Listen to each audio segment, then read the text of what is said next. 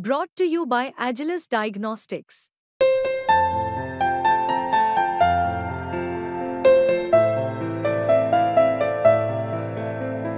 Agilus Diagnostics.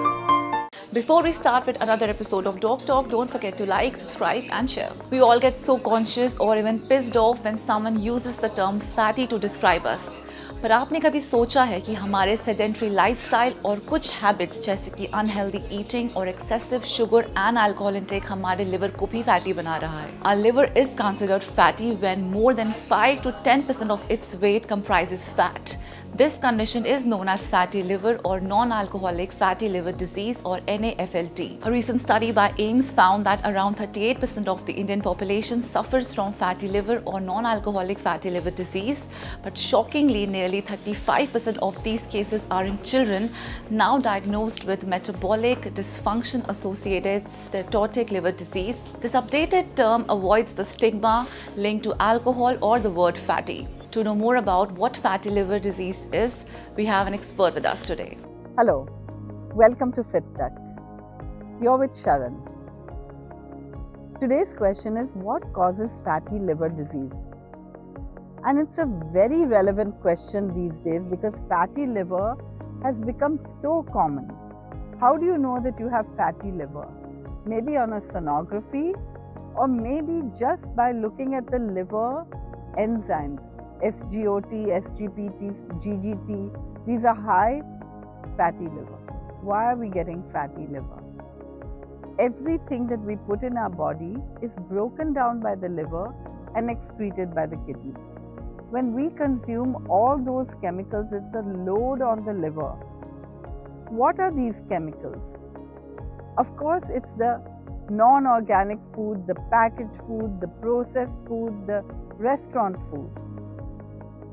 Then we can't forget that medicines are also chemicals. People who have been on medication over a long period of time often develop fatty liver.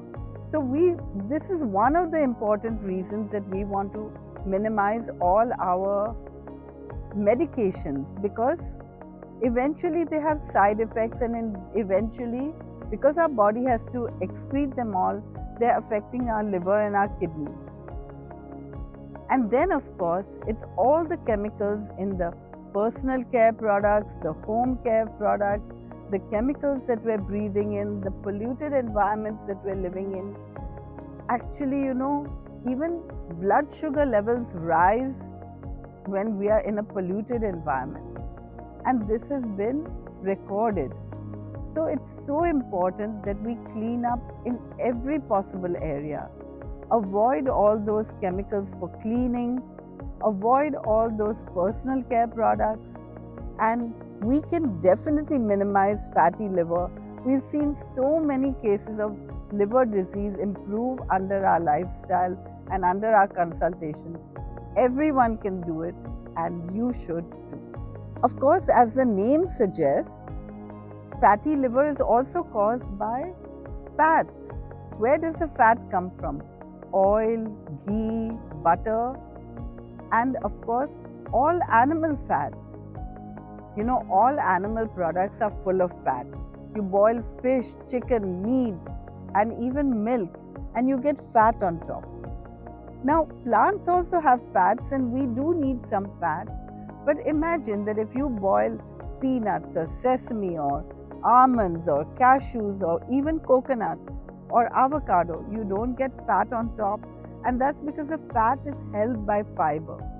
If we always eat fat along with the fiber, it won't be harmful because that's the natural way in which we're supposed to eat it. But if we eat fat as in animal products, it goes into our bloodstream, our liver has to tackle it, and it can end up as fatty liver as well. Thank you so much, doctor, for your insights. We can keep our body and liver healthy by making a few dietary changes and swapping our old habits with new ones. That's all for today. Keep watching Doc Talk on Fit Duck.